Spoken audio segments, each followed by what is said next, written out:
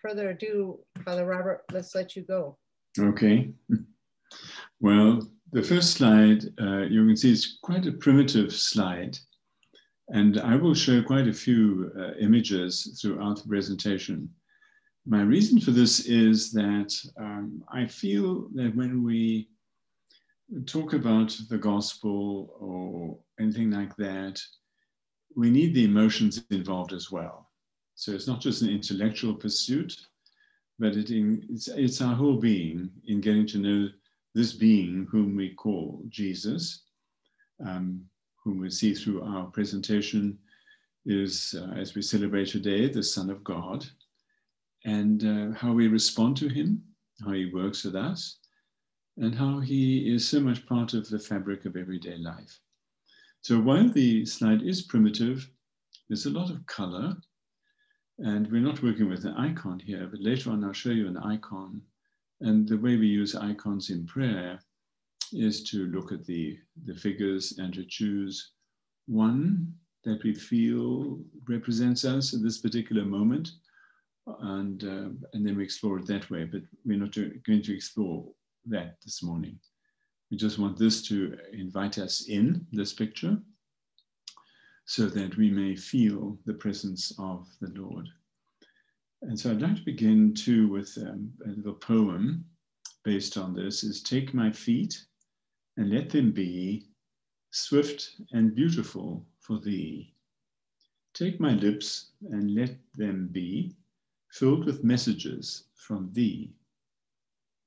Take my hands and let them move at the impulse of thy love. Take my voice and let me sing, always only for you, my King. Good, so let's venture into this story of I no longer live, but Christ lives in me. I chose this particular slide to lead us in because Hebrews 10:25 says, let us not give up meeting together. Well, I like the togetherness of this particular slide and picture, because when we gather, as we are this morning, and every time we gather for Eucharist or anything in the parish, it's always because we have a relationship with other believers. Although we are individuals, we still belong to one another. Slides to introduce us, of course. Worship, it's all about him. So we know that worship is an act of God that we cooperate with in order to offer sacrifice to him so that we may know him, love him, and serve him more fully. So this is where we're going to spend a lot of our time today, sitting at the table with Jesus. And as you can see, the look that he has on his face is almost inviting us in. Come be with me. I want you to be by my side. I want to share my Father with you and show you what this great mystery is that I want to reveal to you. And that's where we go. So the great mystery has been revealed. This is what we proclaim as church. You are much more than this life you are currently living.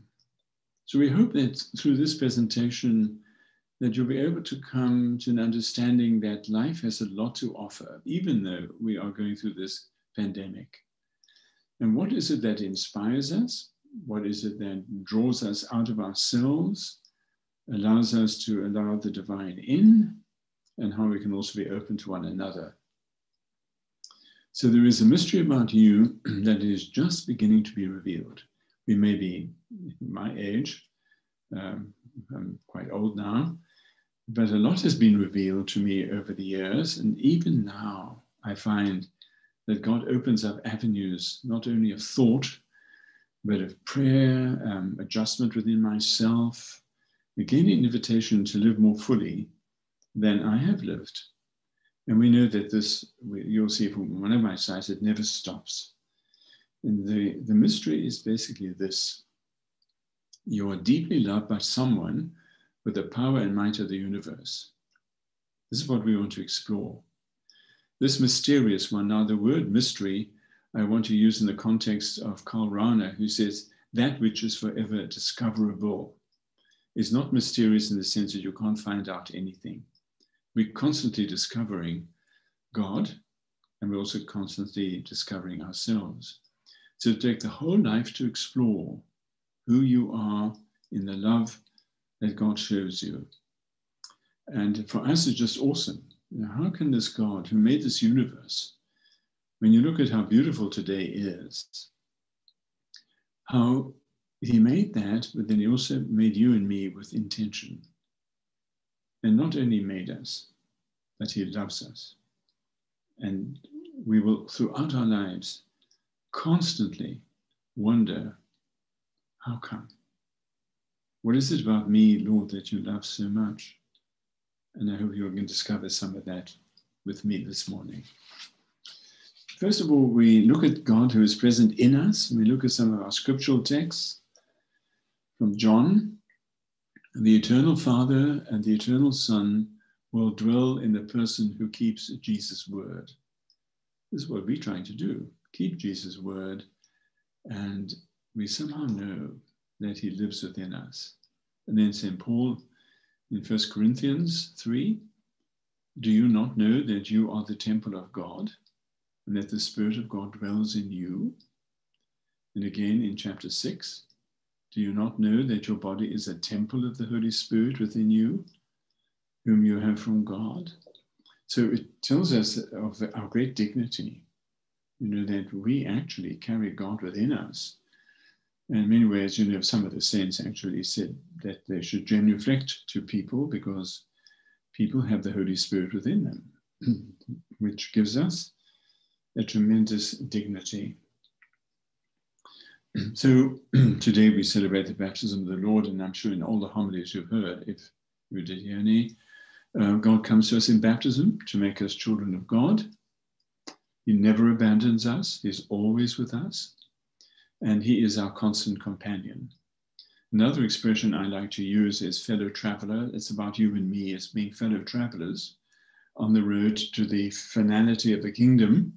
But with us on our journey of life is our constant companion, God himself in Jesus, and who is there not only in events, but also the moments of our lives. He's with us right now. Do you believe this? There are times I actually stop myself and say, I can't believe this. How would God want to be with me in my little life? But the big thing is, he says, yes, I do. I do. So the great drama of human life then is, how can one small person possibly approach the mystery who created the stars? Well, we can't. The mystery approaches us. That's what I think is so wonderful about our God, is he makes the first move. He comes to us. And of course, it depends on how open we are to that reception. Gaudium et Spes says, Jesus Christ, by the revelation of the mystery of the Father and his love, fully reveals man to man, sorry about the gender story, that's 1962, himself, and makes his supreme calling clear. So each of us has a particular calling, and who is the mystery then? It is Jesus himself. The mystery was made known to me by revelation, says Paul. When we talk about our risen Lord, his presence is trying to reveal himself to us today, in our world, in our time, our personal circumstances. One of the themes that came up in our discussions of the sacred was solace, scripture solace, was, you know, even in this pandemic, how we've learned some things about ourselves, the good things about ourselves, the kindness of others, and how we also have revealed to others a different way because of the challenges we face right now. So we have an awesome responsibility in a way, but it's a joyful one, you know, to reveal the risen presence of Jesus Christ in our time, in our lives, in our world. So how does Jesus make himself present? Well, for us, certainly in the life of the church. Now, I like this picture. I think it's, I have to apologize that it's not gender friendly. but it's certainly culturally friendly. This is what we're trying to do as church, you and me, to follow Jesus and to listen to where he leads us and then put into practice those things that he teaches us. I love this description of, clearly the figures are following Jesus here. Jesus called people to a way of living. We know that from our following of him. The earliest members of the Jesus movement were known as followers of the way. That's what you and I are, followers of the way. Now I'm going to approach the Mass in a very different way this morning, because there are many things one can say about the Mass. We never exhaust the meaning of it. But we know this description of the Mass, that it is the central act of worship in the life of a Catholic. Going to Mass is about spending time with God, but also receiving his graces, inner strength to live the Christian life. Now I'm going to look at the Mass almost as we have a meal. You know, when we invite people to the house, we never start eating immediately. We sit and talk for a while, and we share with what's going on in our lives with one another. And at Mass it's a little different. We do start talking. God talks to us, we talk to God, and you'll see how this spells out. And then we'll talk about when we eat, what is it that we do? So the name Mass comes from that final blessing. In the old days, some of us will remember, ite missa est, meaning to send out. So as Jesus sent out his disciples to the world, we take his teaching from the Eucharist, from talking to him and listening to him, to our world, and more particularly transfer the information into our hearts, into our lives. Otherwise, it just stays a message there.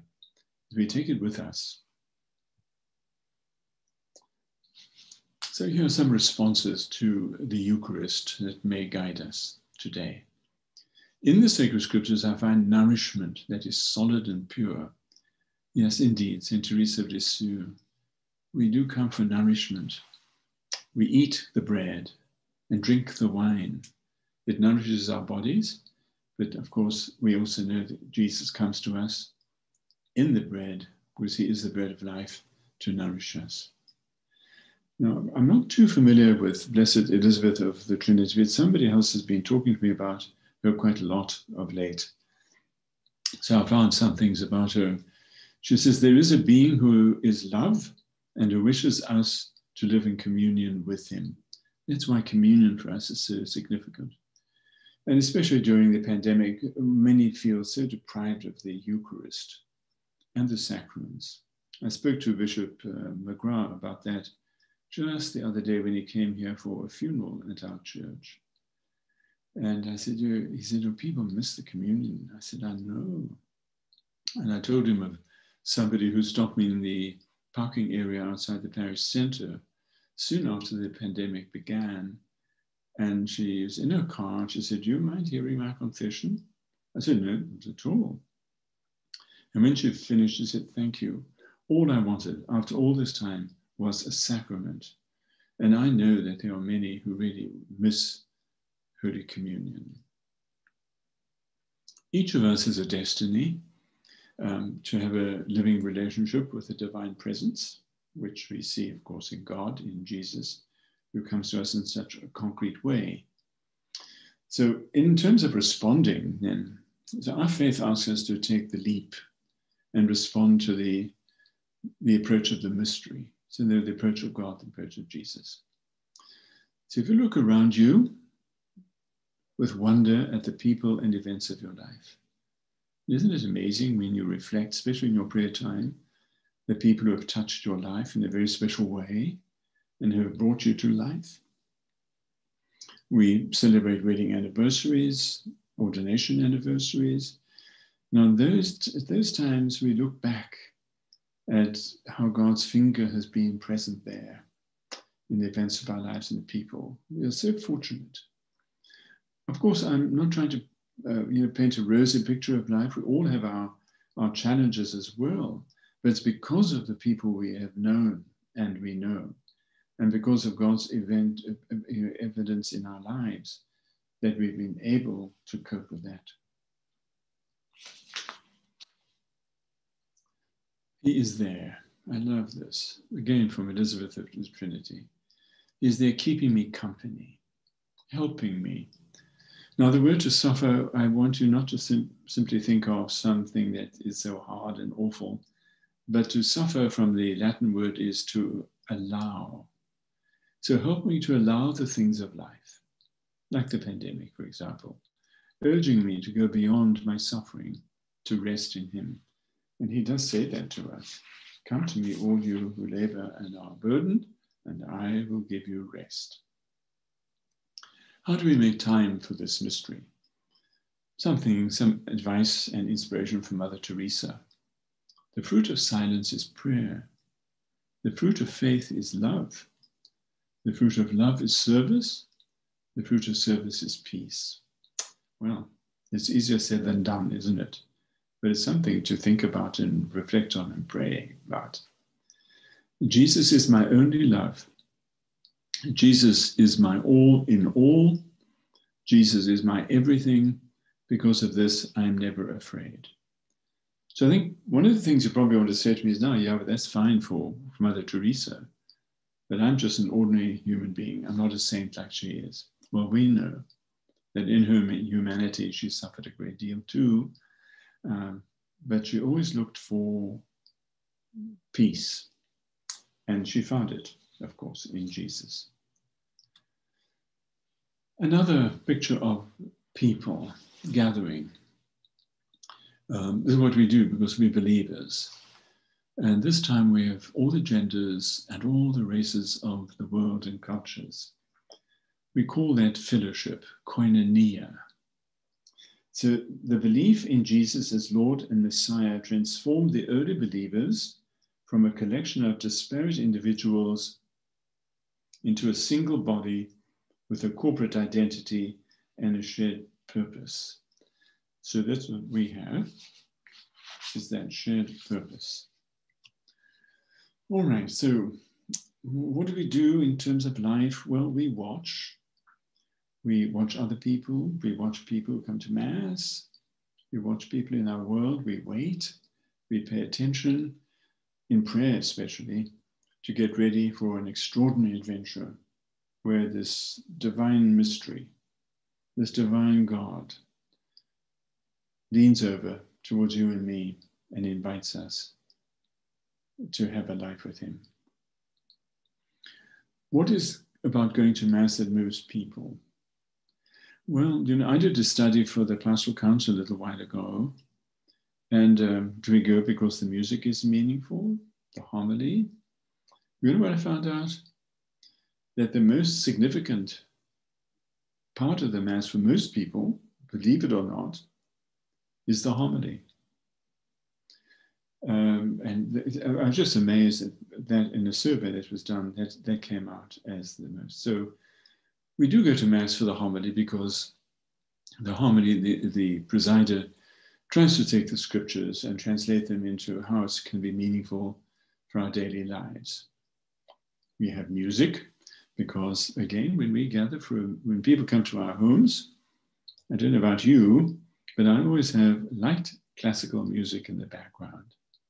When we come to Mass, music is important. Because again, it involves our emotions. It involves the joy. We also have quiet, because that's the time that we pray, especially after communion. But the drama is there, and we'll talk more about the drama in the course of this presentation. So again, we go back to the word mystery, that which is forever discoverable, of the Father's love expressed through the love of Jesus Christ's church. So it's not in Jesus only to us, it's also the love that we show and express towards one another. What's important, when we gather for Mass, our talking together, if you like, the initial stage of our coming together, is we like to hear the scriptures communally. Sometimes I think maybe there's too much scripture because you can't comment on everything. And that's why, fortunately, we have this cycle of 3 years.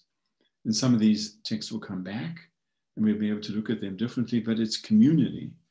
And when we're sharing the stories of our faith and of one another, we do it together.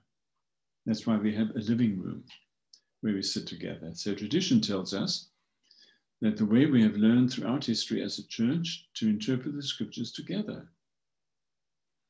Many people will perhaps say, well, I can read a scripture at home.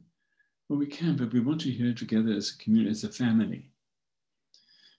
When you gather as families, don't you often tell stories of where you've been, where your grandmother was born, your grandfather came from? That's part of sharing, and we do that when we come together to hear the scriptures. It also helps us to deepen our understanding of the scriptures, and also safeguards our experience of God's communication with us. God never stops talking. He's always communicating with us. So here we are, the Word of God. And you remember the prophets always said, speak, Lord, your servant is listening.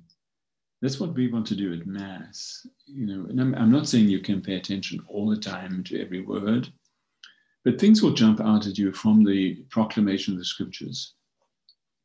When I was at O'Connor, we had Mass every day at 12. The sacristan would also say, we don't have a reader today. And I said, no, I don't want a reader. I want a proclaimer. So when the words are proclaimed, we listen, and words here and there stay with us. It's almost like going to a play, or a musical rather, and we come out singing a tune. Sometimes hearing the word of God, we focus on a particular word or a particular sentence, and it stays with us. We take it with us during the day. The word of God, again, I'm just showing the pictures just to emphasize that it is God's word. The words themselves are the word of God. That's why we finish off the scriptural text by saying the word of the Lord. I love this picture. Look how simple it is. People gathered around a table. They're talking to each other, sharing perhaps. They're not just praying, but sharing the interpretation of text. When I was chaplain to the university students of Pretoria University in South Africa, we had Mass every Sunday evening at 6:30.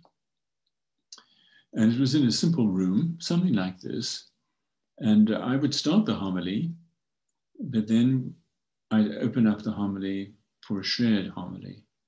And then the students would share with me what they saw meaningful in the gospel or in the other readings, and how it applied to their lives. So just by sharing, we were able then to gain deeper insight into where God is in fact wanting to lead us. I love that simplicity, don't you? I know our churches are more sophisticated than that, but it has the same atmosphere. We sit together and we hear. The living God, of course, is powerful. This is what Pope Francis said about the Word. The Bible is the book of the Lord's people who, in listening to it, move from dispersion and division towards unity. The Word of God unites believers and makes them one people. One final slide then here about the Word. As the grass withers and the flowers fall, but the Word of God stands forever. I've shared with some people that, I had an aunt when I was a little boy who told me that the Catholics don't have a Bible. And I said, what? And as you know, of course we do. And then as I grew to understand the Bible more, I kind of shared with her one day, the Bible that other people believe in came from us. Okay. So now we're sitting together, of course, at our homes when people visit. And when we gather, we share and talk, but then we also get to the point where we eat. So eating is also an important part. That's why we invite people to our homes. That's why Jesus invites us to the church. It's a memorial. And this idea of memorial is very significant to us because it talks about a covenant. And you hear that word often at Mass and in prayers. But the covenant was basically Israel's life and worship and their connection with God.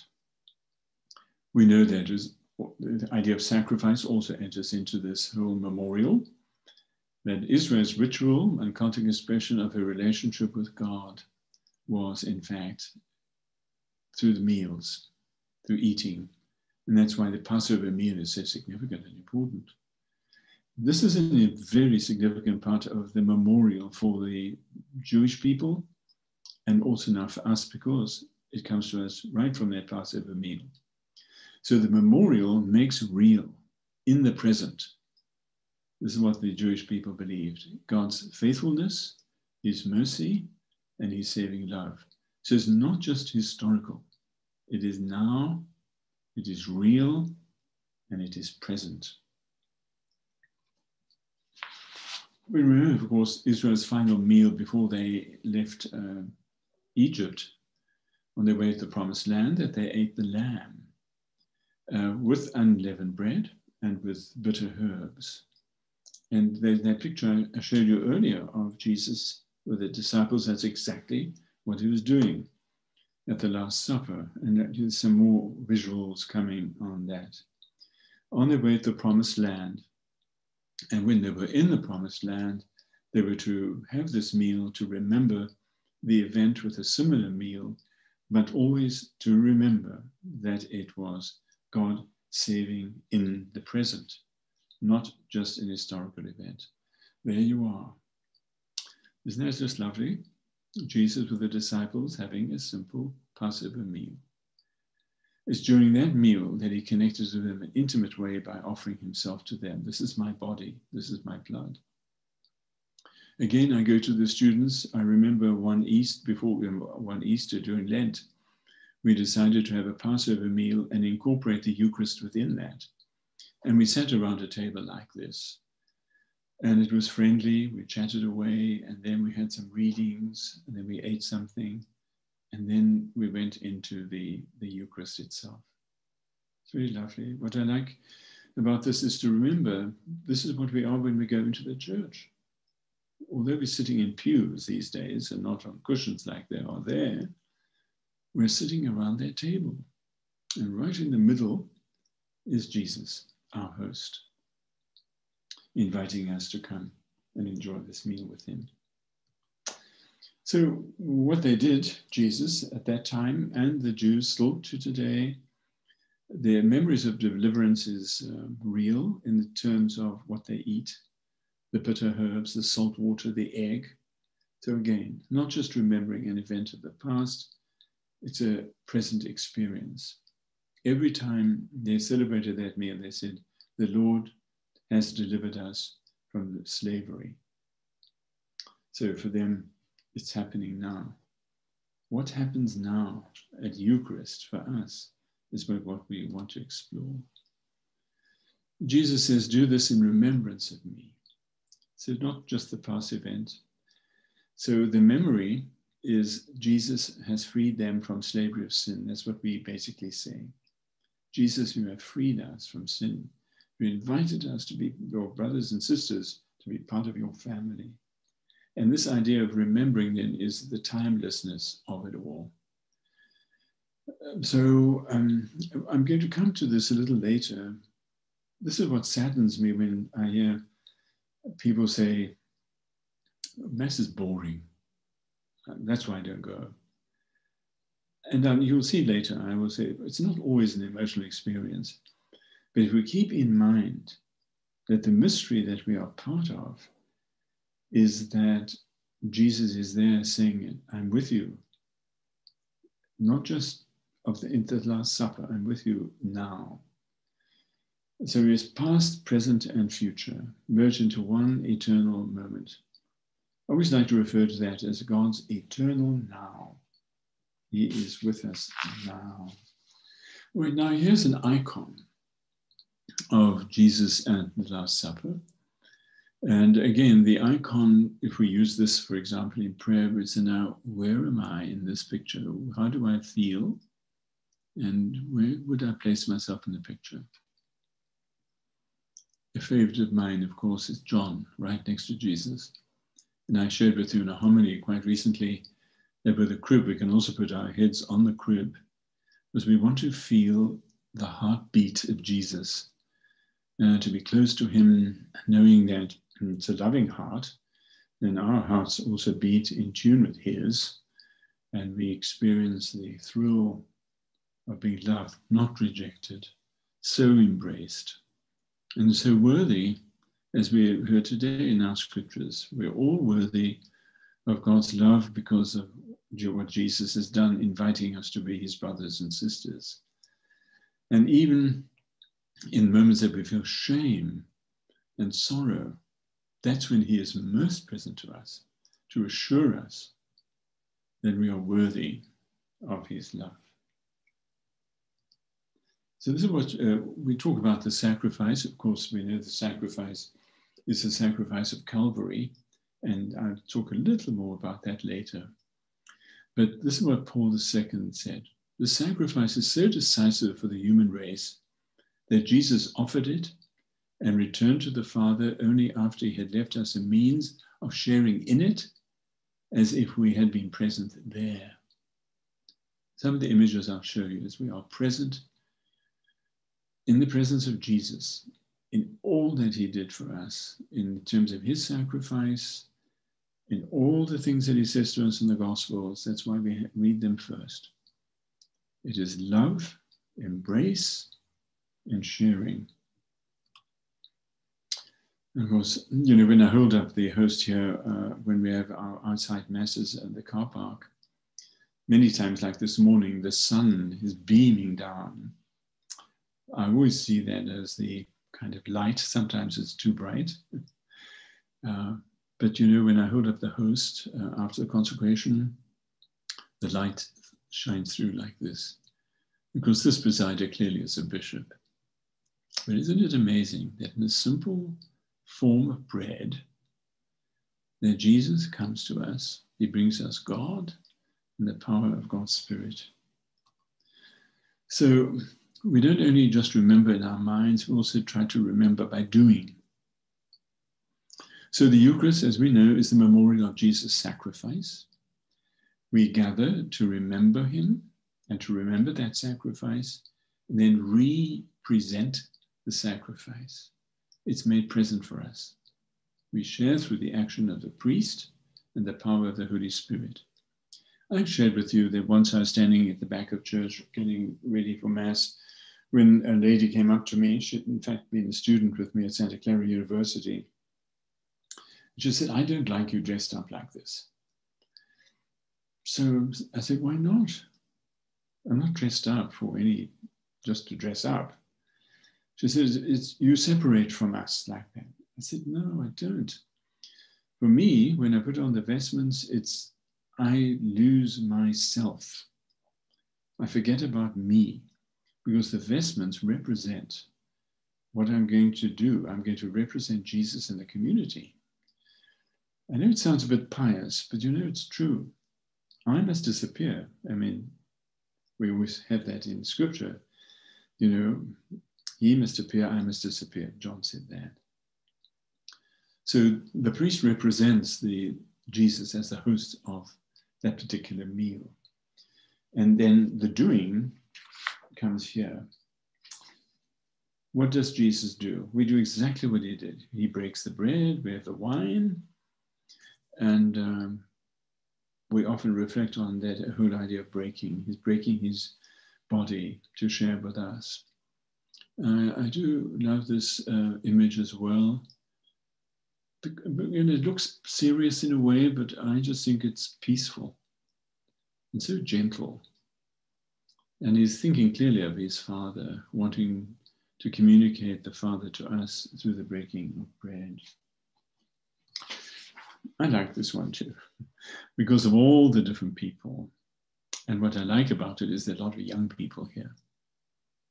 I'm sad that, you know, even in my own family, that some of my young nieces and nephews don't think that Mass is significant or important for them. And, but they are respectful. They do have the gospel values, but I wish they'd come and eat with me at the table of Jesus. I want to talk about Eucharistic people because I think this is what this picture represents. To be a Eucharistic people means to draw on the Holy Spirit dwelling within us and actively join ourselves, our prayers, with those of Jesus Christ to the Father as we are members of his mystical body. So at Mass, we are able to stand mystically at the foot of the cross and witness for ourselves the same self-sacrifice of Jesus in an unbloody manner.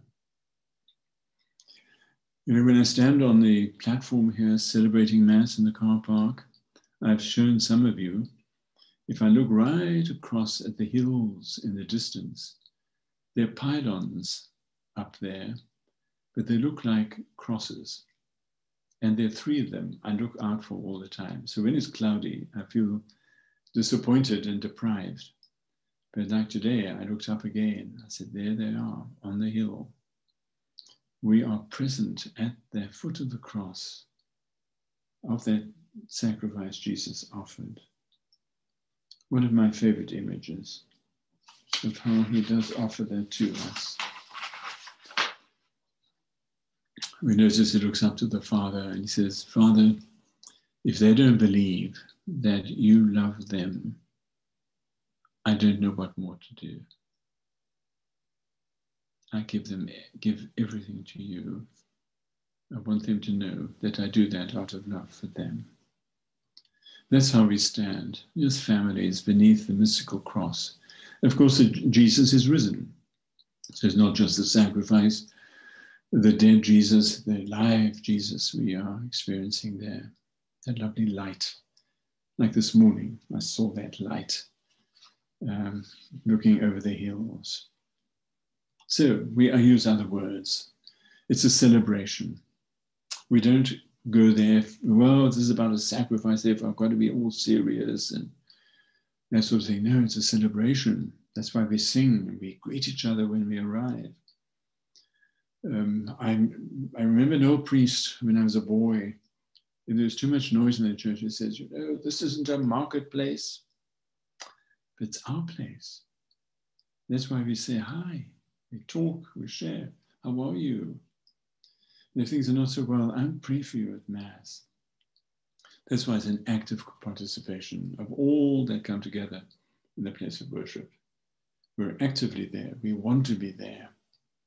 We come embracing the grace that Jesus pours out from us and sheds upon us through his cross. The hill of Calvary, the light, hope, look towards the future, the sunrise. And Jesus says, do this in memory of me. So do this in memory of me. We do the memory of the Passover supper, of course, but this kind of memory is different. Jesus changed the whole dynamic of the Passover meal. His followers celebrate the meal in memory of him who freed us from the slavery of sin. Isn't that lovely? If you really thought about who you are, who God is, and how much thanks you owe him, you would want to go to Mass.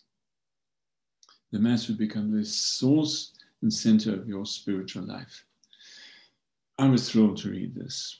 And it's not just because I'm a priest that the Mass is so significant to me. It really is. And when I'm at a conference or something like that, I go to Mass.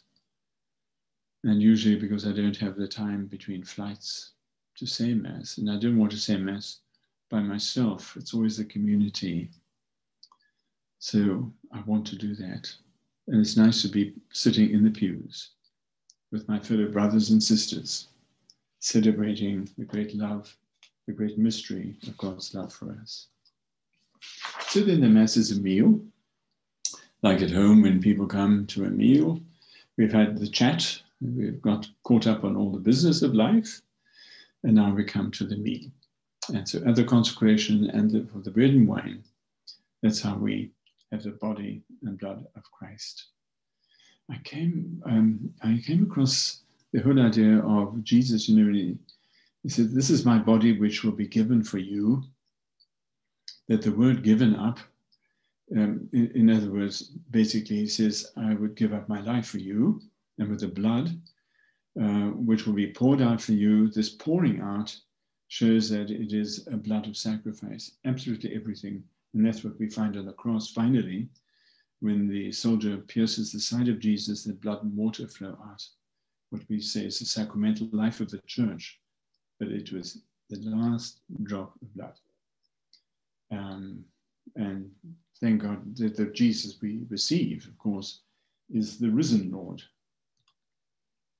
So now, when we receive this communion, we, of course, receive Jesus himself.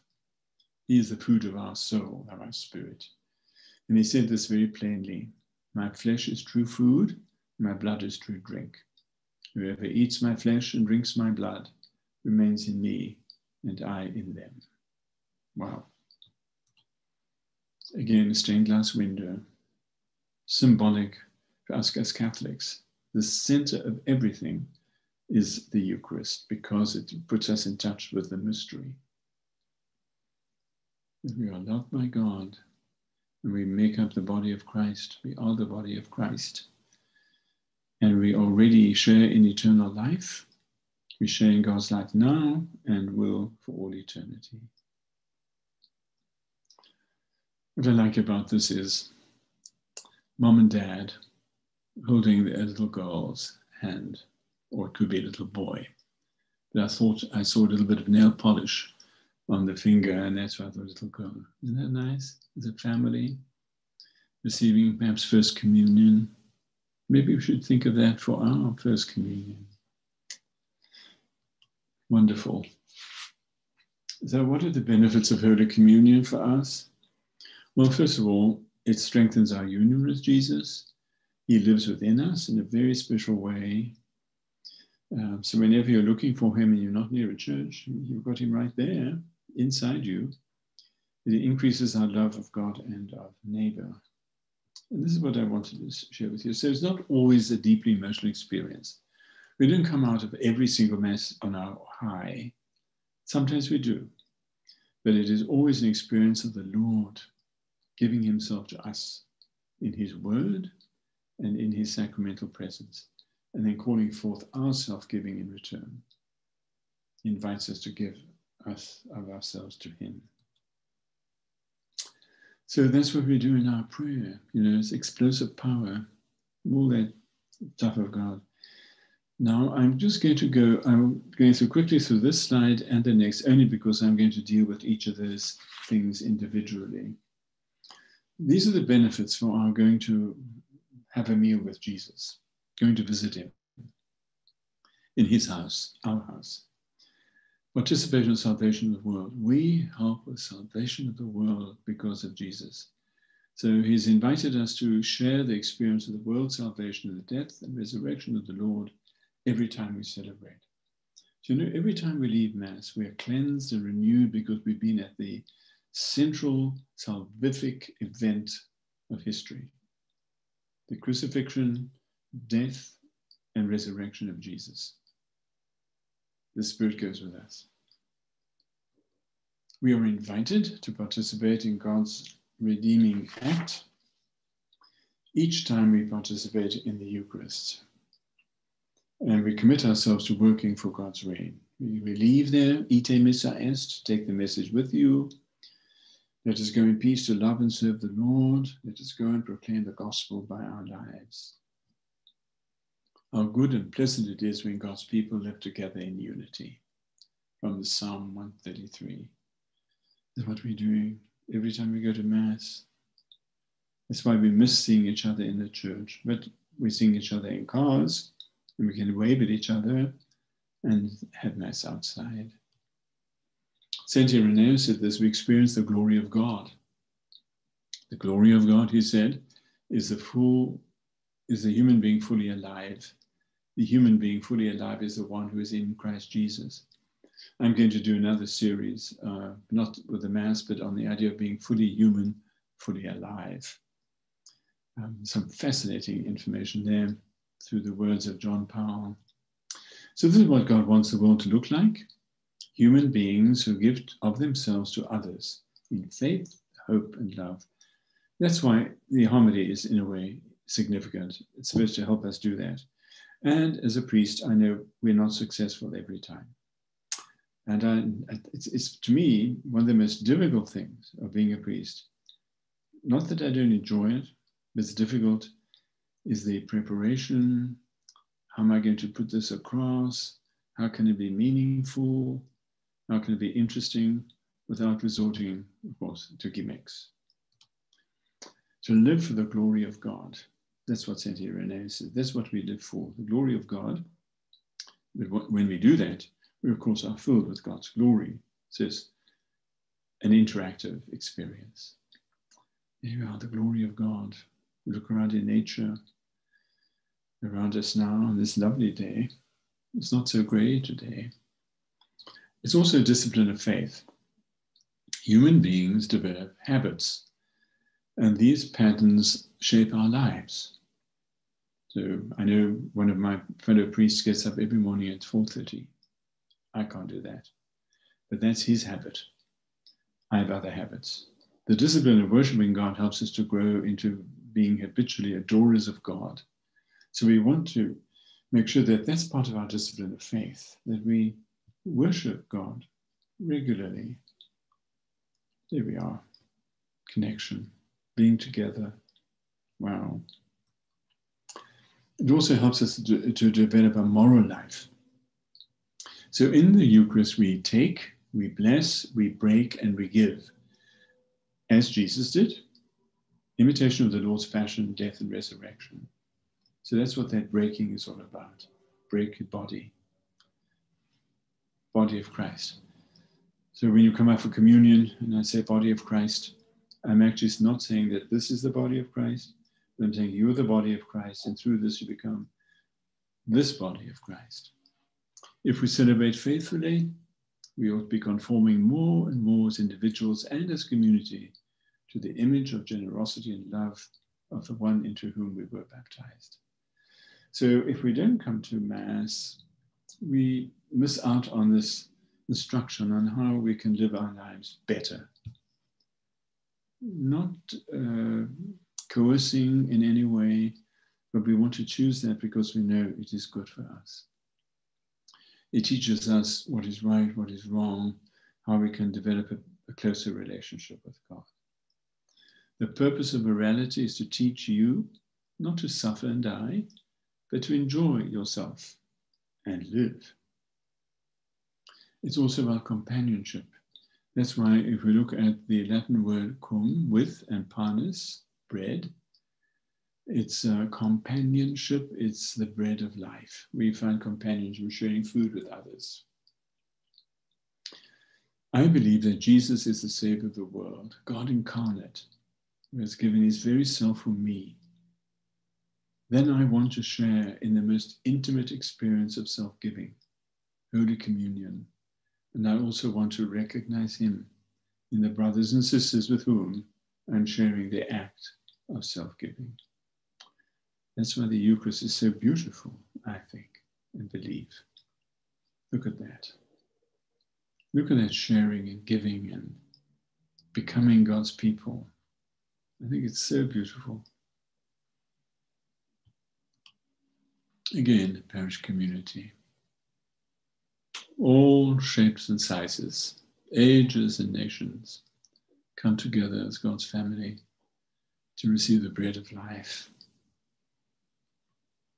Again, another picture, family life, being together. And also focusing my needs. This is why we have the prayers of the faithful. So from the early days, men and women have brought their deepest needs and desires to the table of the Lord. We all do that individually. Confident that they can be joined to Jesus' great act of intercession before the Father. So when the priest holds up the bread, that's the time that I put all my stuff in that pattern as well. I try to remember the things that I want some help with in my life, knowing that if I can offer that with Jesus to the Father will help me and help me decide what I need to do about some of the concerns I have, but also how I can better my love and my charity. I can bring my deepest desires to the table of the Lord, confident I will be heard. He will hear my needs. What you need, bring to the table. We also pray for the world. And our general intercessions basically do that, but then we also personalize that by mentioning the sick and those who have died in our community. So in every celebration, the realities of our world, bread, wine, men, women, are transformed into the body and blood of Christ. It's not just the bread and wine on the altar that is transformed, it is you and me. The world with all of its time, we celebrate needs, joys, and struggles. That's present in every Eucharist that we celebrate. So we pray for the nations. As we did today, we pray for our nation, especially the changes are going to happen in the next few weeks. We need God's prayer to help us to recognize one another as brothers and sisters, as the people of God. And then we welcome the kingdom. The reign of God looks like human beings, you and me, who, recognizing our sinfulness, know that God's mercy is far greater. You remember that St. Augustine said, you cannot sin enough to stop God loving you. Isn't that amazing? Said that once to somebody who felt so awful about his life. And I didn't know if it had any impact, but years later he said to me, you know, I found my way because you told me of what St. Augustine said. You can never sin enough to stop God loving you. And the other thing that St. Augustine said, I used that recently in a homily, is that if you were the only person in the world, well, God loves you as if you were the only person in the world.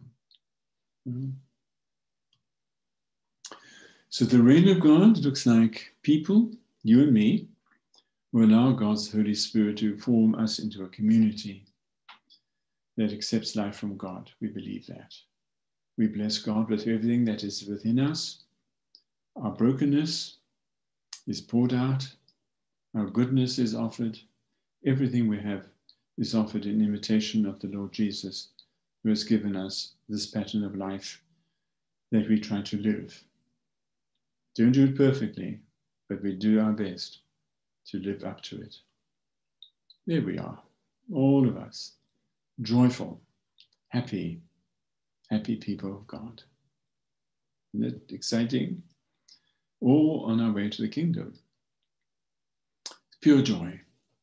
So many times we find the deepest peace and joy from celebrating the mystery of God's love for us, sharing his divine life. We enjoy fellowship, being together, because our sharing is with our brothers and sisters. I love this last question though. How could that not be the cause of pure joy? So that's what I want to say when people say, oh, it's boring. I said, okay, I know sometimes it's boring, but look at what we do there and how joyful we can make our lives and that moment. So there's Jesus preparing a meal for you and me before we arrive at Mass. He may not look like that, but it's just a lovely idea that he prepares the table. He's there before we get there, and he's preparing everything for us. And this is my very last picture. Look at that invitation, and look at that, offering me bread and wine. How could I refuse? How could you refuse? How could we ever refuse? Amen.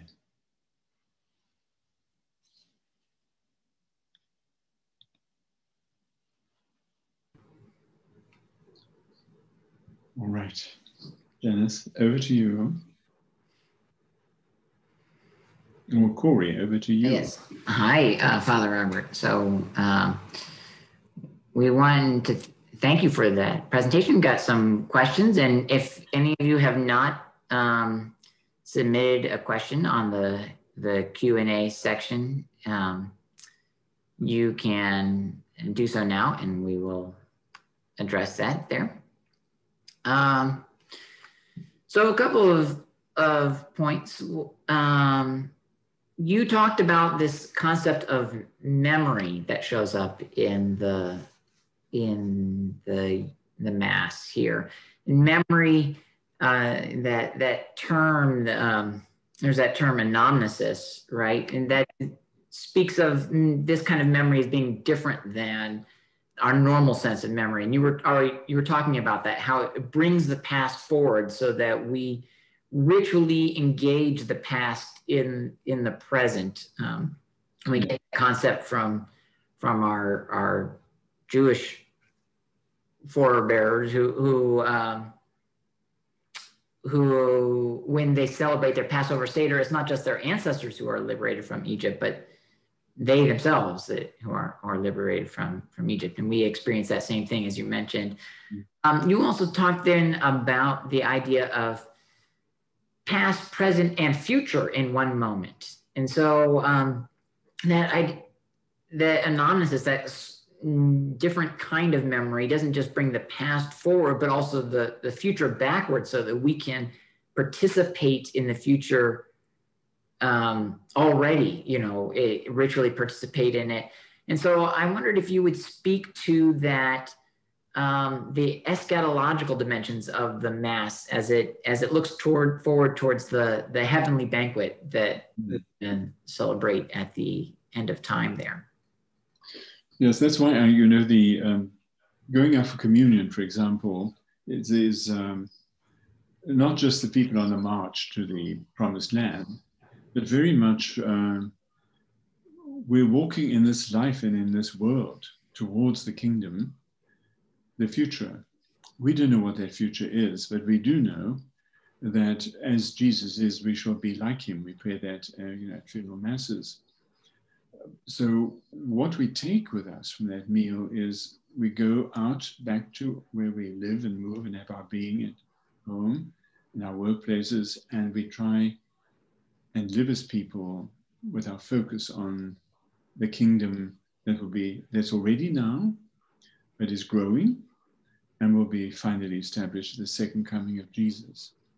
That's why we will also read that in the prayers. It's the looking forward towards the second coming of our Lord.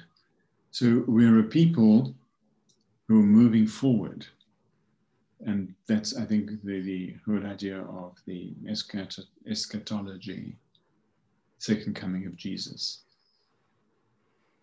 Yeah, that's great. No, I know that's been that's a significant aspect in that Mass there, and that even the Church of Hagia Sophia in what is now Istanbul, was Constantinople, that the dome was there to create the feeling of heaven, to symbolize that sense of being present in heaven while being at the Mass.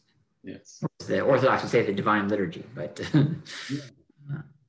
it is divine. It is. Yeah, it's wonderful.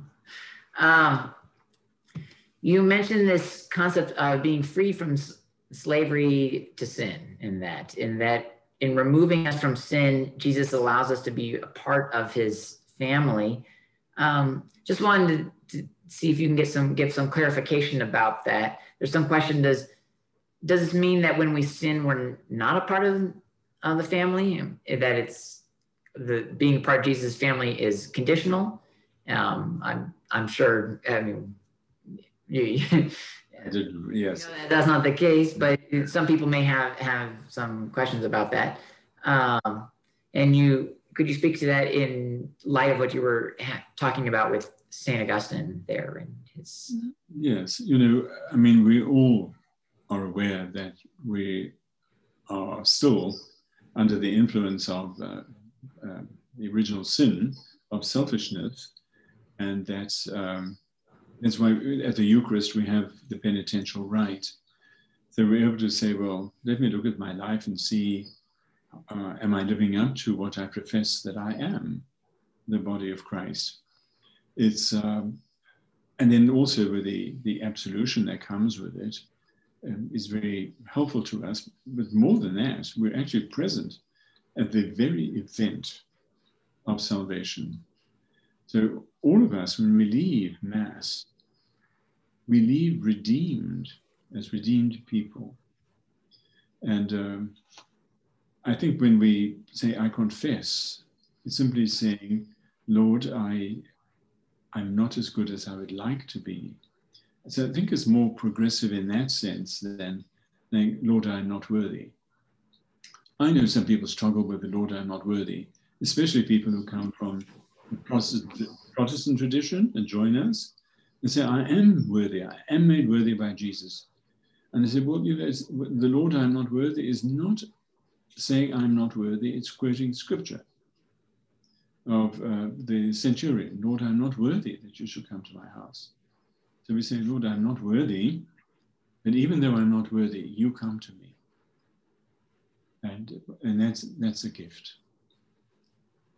If in a way, after leaving Mass, do we really need to go to confession? I'd say yes, of course we do, because the Mass cleanses us.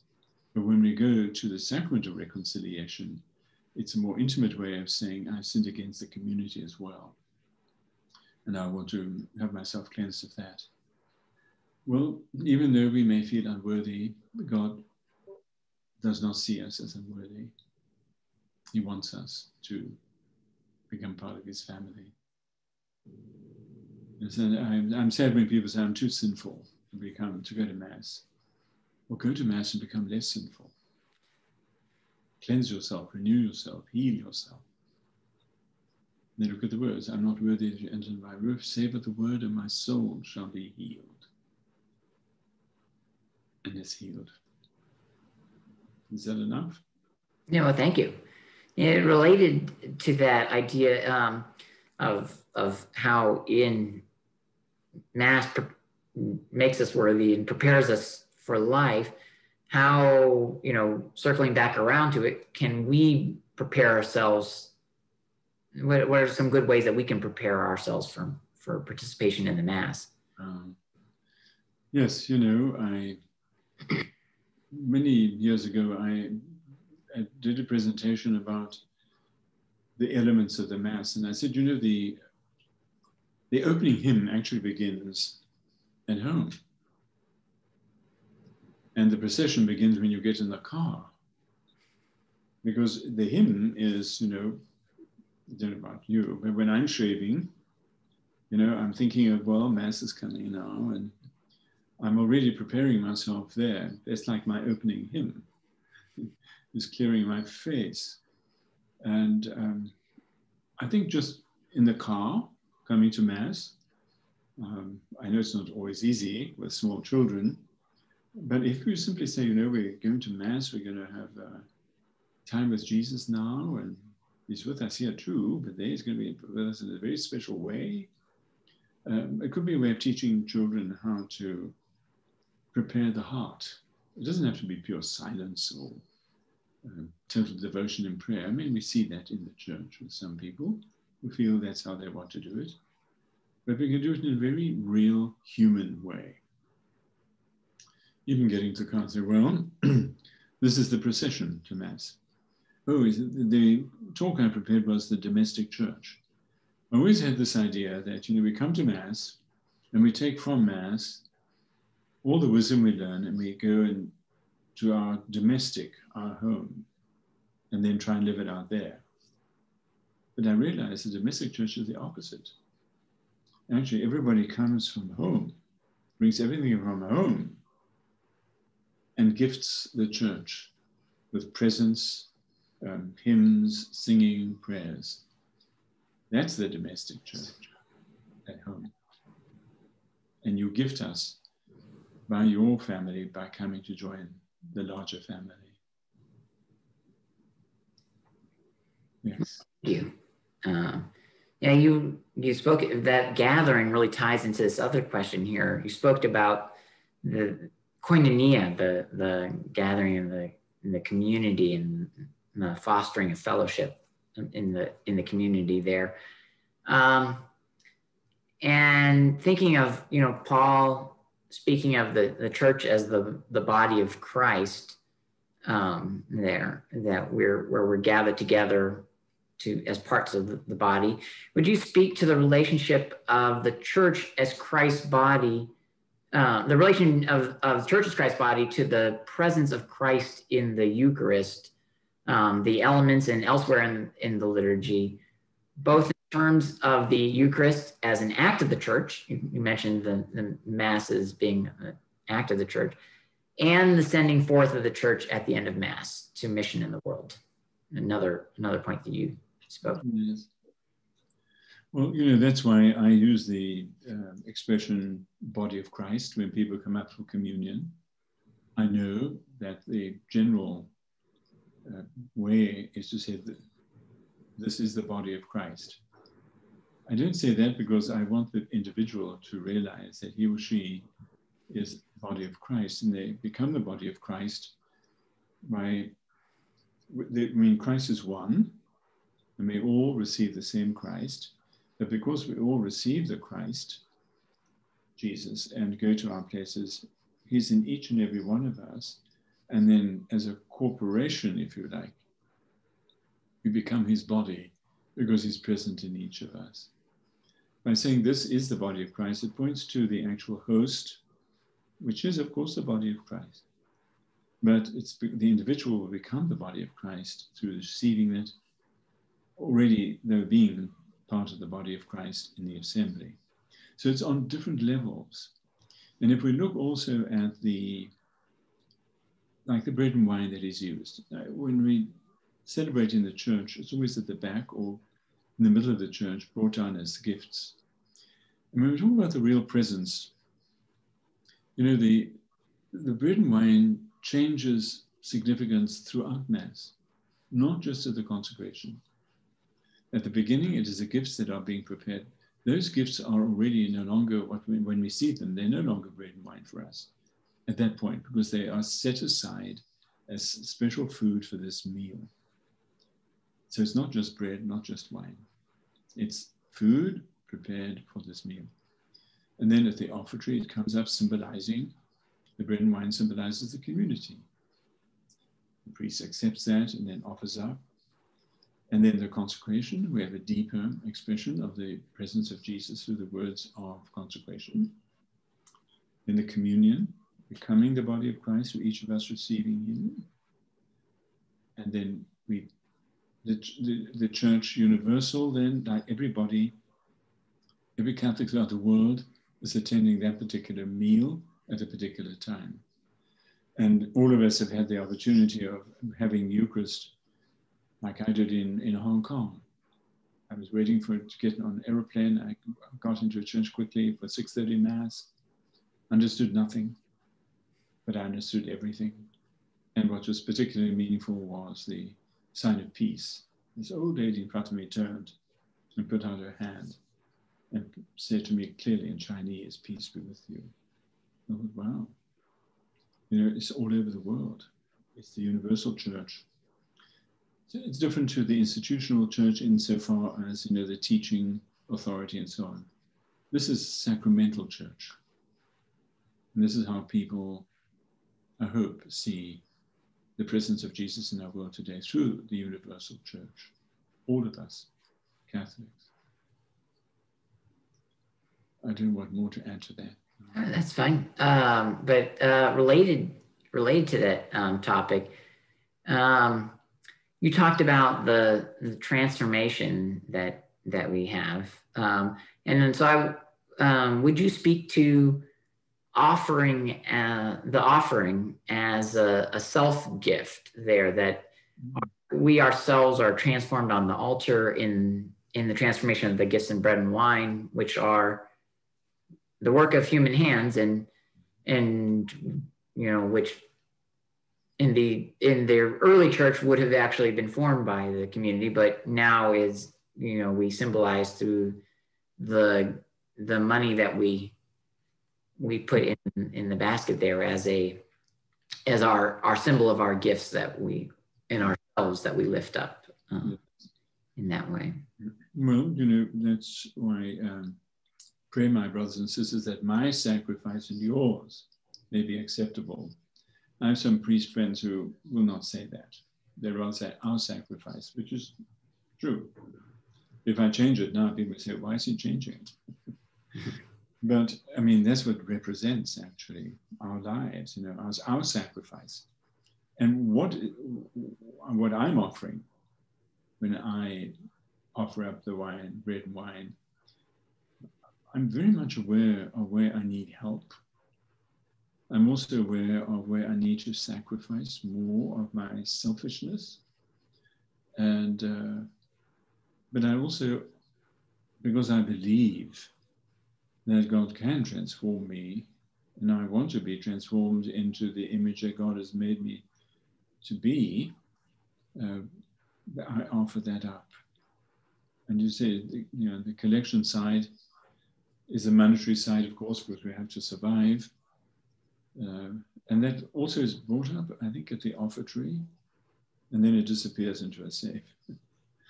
I quite like the symbolism at some parishes, like we are now here, of depositing it on the way out, or in other parishes, people get up at the pews and go and put their offering in there so that it's connected to the bread and the wine on the altar, and not seen as a kind of separate act. So while sitting there during the collection, for example, one can also think of, this is me, I'm sending that forward, and what I need help with, how I'm doing well, thanking God for some of the gifts that I've received in life, the gifts of people, kindness, health, whatever it may be.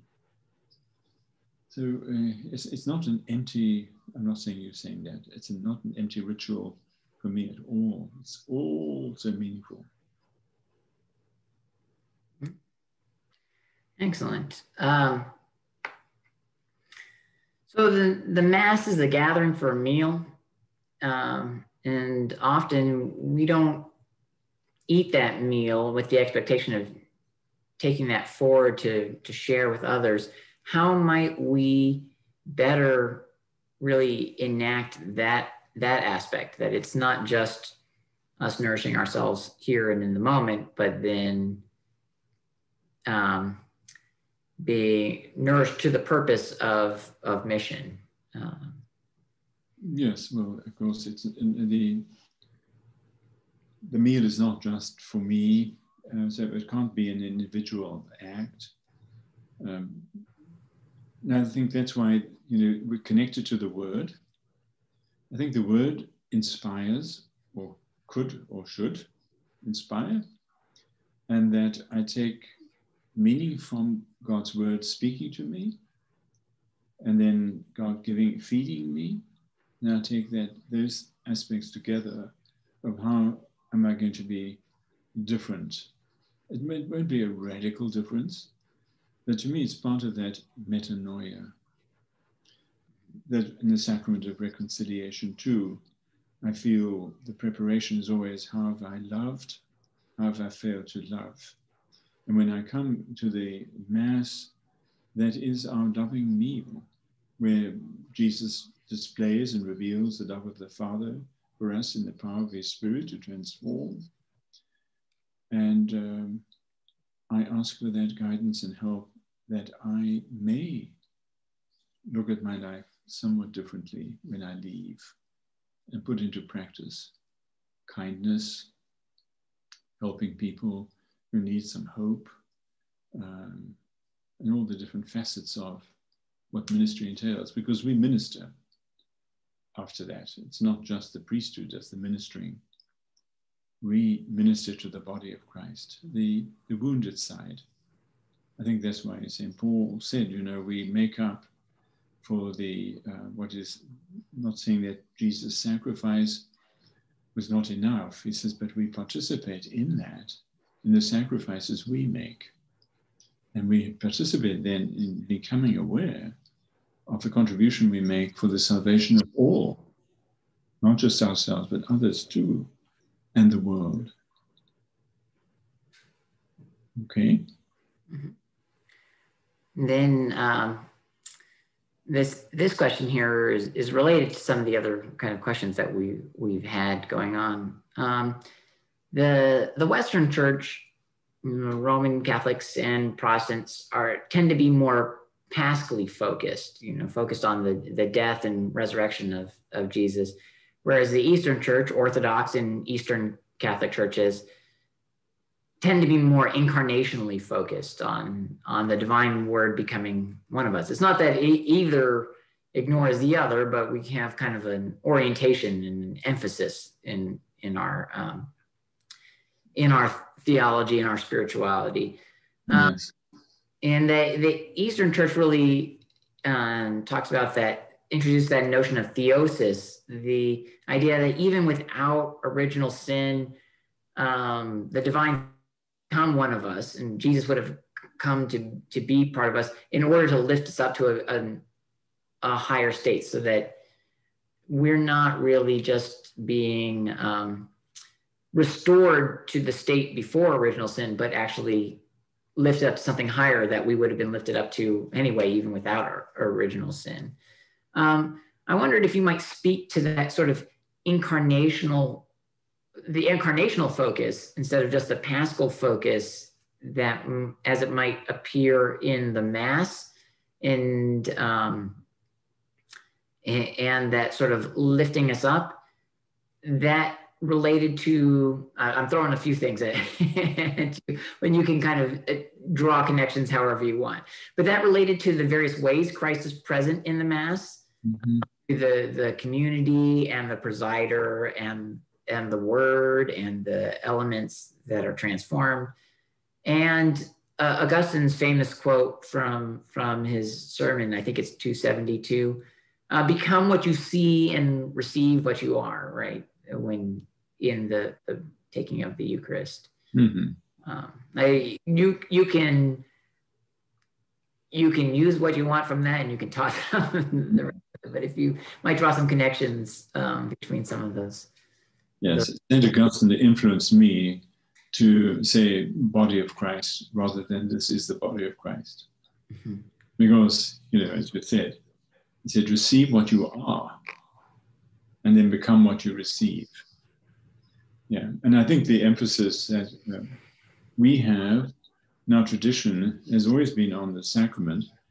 I attended an ecumenical service when I was a first-year student in the seminary. It was just at the time of Vatican II. And our rector was asked to be part of a service in the Episcopal Church.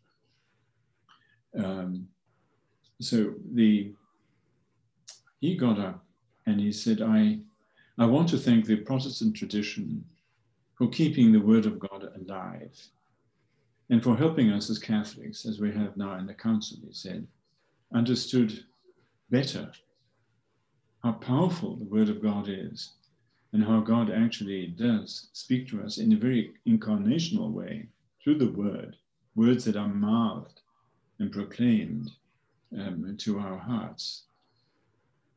And I've never forgotten that, because I think the study of Scripture is so beautiful. And I'm glad that Vatican II actually brought that into its own prominence. That's why we walk down with a book. It's not just a book, it's the Word of God. And why we have a special place, for the gospel, the Word.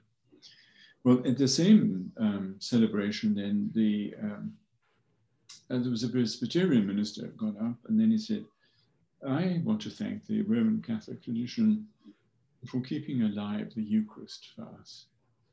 We have neglected that over the years, and to see how powerful it is as an expression of who we are as a Christian people. So isn't it wonderful that we now can actually see both the Word and sacrament? I mean, the sacrament, the Word itself is a sacrament. That's why I refer to the proclamation rather than reading. We can all read, but we want to proclaim. It's fascinating for me. I know some people who actually learn the readings by heart so that they don't have their printed text in front of them. There was a wedding recently that I did where the bridegroom's sister did not the reading, but she proclaimed without text St. Paul's letter to the Corinthians, some of the letters to the Corinthians. So I think we found a balance as Catholics. And if you look at all scripture scholars in our world today, I would say that the majority are Catholic. But also when I studied Mariology in the seminary, our basic text was the text written by a Lutheran. And it was beautiful on Mariology and what she represents. So I think we never know enough. We're always learning and we're always moving forward through the inspiration that God provides by his word, and also for us to become so aware of his presence in the sacrament and other ways. Well, thank you. And thank you so much for the time that you've taken to do this presentation for us, sharing with us. And we're very grateful that you have shared so much so richly with us. Well, We will end in prayer, in the name of the Father, and the Son, and the Holy Spirit. God, thank you for this opportunity for us to gather together as we gather in fellowship at the Mass. We thank you for helping us better understand the great mystery that indeed is revealed in the Eucharist, and giving us a richer sense of your Son's presence there in all aspects, and our opportunity to grow in holiness through the experience of the Mass. In Jesus' name we pray. Amen.